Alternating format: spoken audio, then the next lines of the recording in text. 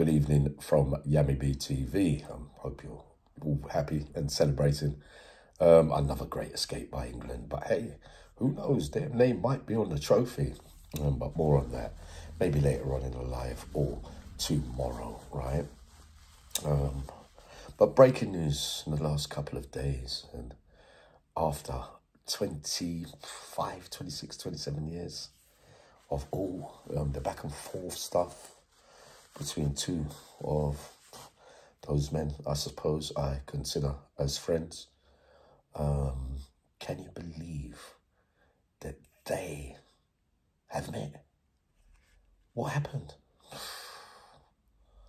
I'm not going to go into the mayhem, all right? But whose fault is it that Kevin Lane and Roger Vincent meet after all those years? After all, it's written in Kevin Lane's book.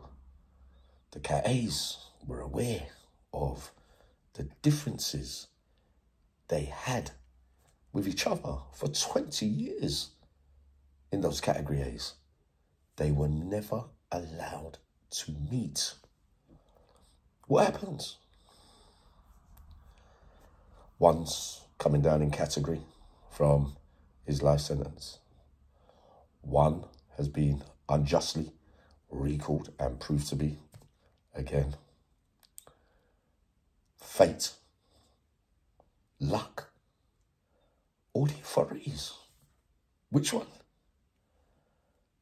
That one gets on a bus and they end up in the same prison as each other.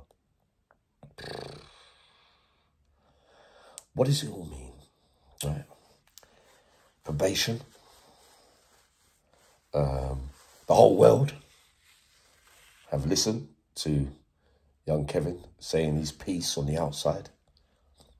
Roger Vincent has to listen from the inside or be told about what's being said on the outside.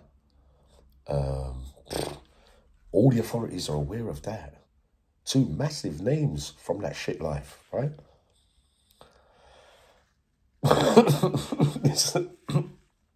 What an absolute nightmare. Bloody hell. So, do we think that maybe they put them together on purpose? I'm thinking you could never do that. Why would you want to do that? What have you got against both? Kevin feels unjustly treated for his case. Roger Vincent denies any such thing was his fault or anything like that. Not allowed to have given his account yet. But talking about when I was in the category A's, everybody knew. Everybody knew that if they ever saw each other, it might just go off. Not even might. It has to. One feels fucking like absolutely, you know what I mean? That my name has been tarnished. The other feels like he spent his whole life in prison for something he didn't do. What would you expect to happen? What would normally happen is their names, no, how it is fact, their names are already on paper that they're not allowed to see each other. So it would have happened in the Cat A's, right? How has it happened in the Cat C? Because maybe they're lackadaisical, maybe. But then the other things that you're asking me, well, then how can the one that's getting there not know that the other one's there, and why not just back out of it, da-da-da-da-da? Can't say which way round it was. But maybe they've lost track of each other. Because they're so used to keeping... My days, when will it ever end? What does it do to both parties? One, is being showed rehabilitation. Roger, to get to where he's at now, right? And about to probably get to open conditions, yeah? And get ready for normality on the outside. One has just got a case dismissed and doesn't want to be in there and wants to get out as soon as possible. What does it all do now? What it does do is that they're going to want to cover their tracks, the authorities, right? How do they do that? Or how do they both get to where they want to get to? You know, having had enough of prison and that life. Has this, again, set the catalyst, the cat amongst the pigeons, that this is what happens, is going to happen? No, we are hoping that in the end certain things can be mended. But loads of you are saying it can never be mended. It's what the authorities be thinking. The reality is that they're thinking, well, hold on a minute. We put you together, but you ain't rehabilitated. You both still got some kind of violence in you. Hatred, that kind of stuff.